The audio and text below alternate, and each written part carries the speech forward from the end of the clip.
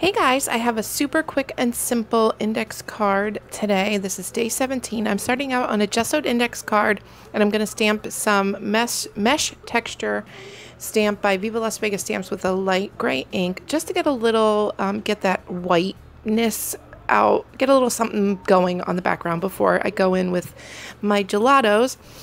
So I have watermelon, margarita mix, and snow cone.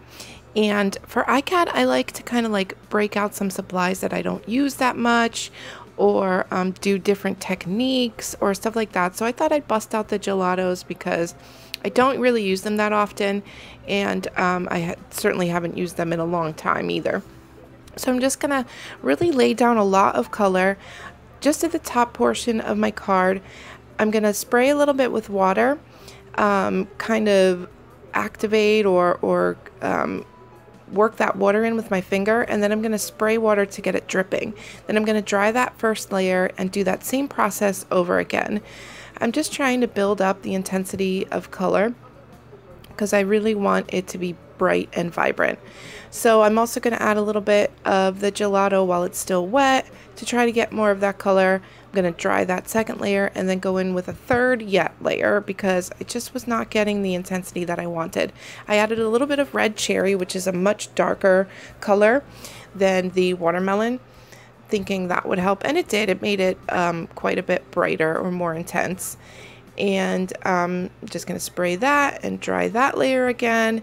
And then for my final layer, I still was not happy with the brightness or the intensity. So I scribbled some of the gelatos out on my nonstick craft sheet and added some water and kind of mixed them up right there on the craft sheet so I could add them with a paintbrush. And that did seem to help a little bit. And then I'm going to do some stamping for my focal kind of stamping. The card is quite a bit warped because I added a lot of water and it is just an index card. It's not watercolor paper or anything. I'm going to stamp this wildflower stamp by Viva Las Vegas Stamps with some gray. I think this is called Shadow Gray ink. It's by Ranger. It's archival ink. And I'm using my stamp platform because I want to stamp it a few times to get a more intense gray stamping.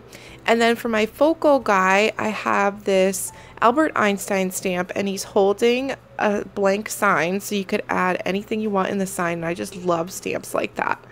So I'm using some black stays on it. I'm just going to stamp it over and over and over and over until I get a really black, intense stamping, because I really want him to stand out. And then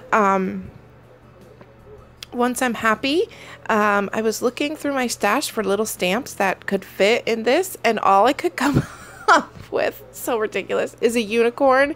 And I think this other one might be like a hammerhead shark. I mean, it's just so ridiculous. Why would Albert Einstein be holding a sign with a unicorn and a shark? It delighted me, so that's all that mattered.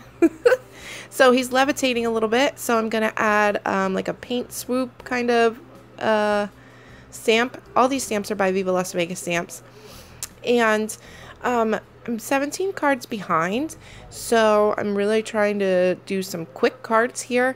So I just stamped a little bit more of the mesh texture. I'm going to add some white splatters and call it a day for this card. I could have added a quo, I could have added other stuff, but I was just trying to finish it off quickly, and you know, it's alright. Is it my favorite? No, but you know, it's whatever. I was glad to use a supply that I haven't used in a while. It kind of makes it seem not so indulgent to use some of the supplies. I don't know if you're like me, but I've got a whole room stuffed with supplies that I rarely use. You know, you get your favorites and you sometimes forget about the other stuff. So that's one of the reasons why I love iCAD. Bust out some of those randomly used or not so often used supplies. So leave me a comment down below. Let me know what your favorite supply is that you don't use that often, or what supply you have that you wish or want to use more often. And yeah, I'm interested to see what you guys have that you don't use that often. So thank you so much for watching, and I will talk to you guys soon. Bye-bye.